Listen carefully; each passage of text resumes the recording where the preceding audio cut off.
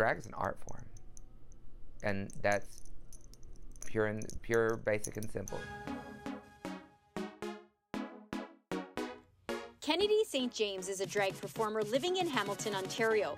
She says drag comes in different forms. You've got different genres. It's literally like art. It's the difference between like minimalistic and modernism and cubism and whatever else. There are beauty queens, there are pageant queens, and it's an expression of how you feel on the inside.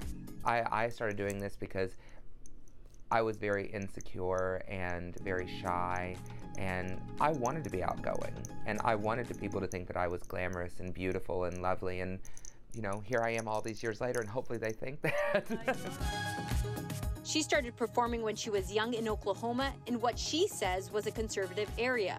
So breaking into the industry in a small town was hard, to say the least. I moved here 7 years ago. I lived in St. Catharines for a period of time. I got wise and married a Canadian.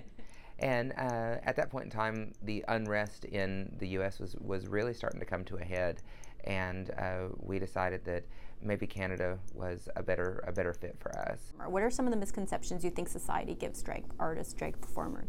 Well, I think that a lot of times people confuse, right now, especially within the States, they confuse being transgender with doing drag.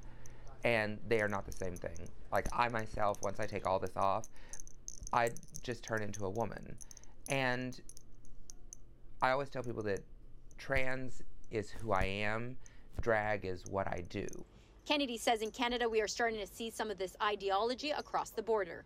I think that if you just go out and if you think that drag shows are horrible, but yet you've never seen one, how do you know it's actually horrible? For City News, I'm Stella Quisto.